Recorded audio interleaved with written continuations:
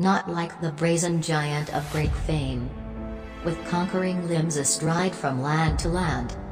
Here at our sea-washed sunset gates shall stand a mighty woman with a torch, whose flame is the imprisoned lightning, and her name, Mother of Exiles.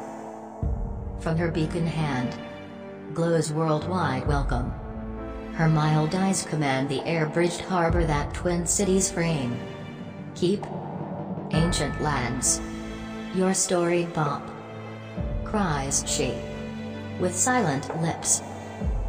Give me your tired, your poor, your huddled masses yearning to breathe free, the wretched refuse of your teeming shore. Send these, the homeless, tempest-tossed to me. I lift my lamp beside the golden door.